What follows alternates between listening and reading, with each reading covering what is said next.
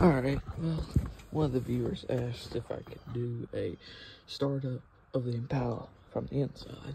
So, that's what I'm gonna give him. So, this isn't exactly a cold start because he wanted a cold start, but I just feel like cranking it. So, give her a pump or two here and let's bring the thunder.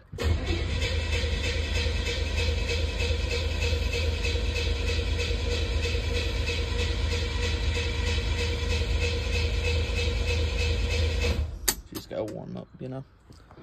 Usually she cranks on the first row. Well, at least last few days she has. Man, that's a problem. Considering it's a Chevy needle, this is probably the last time I'm gonna start it with this gas in it because we got gas up there for it.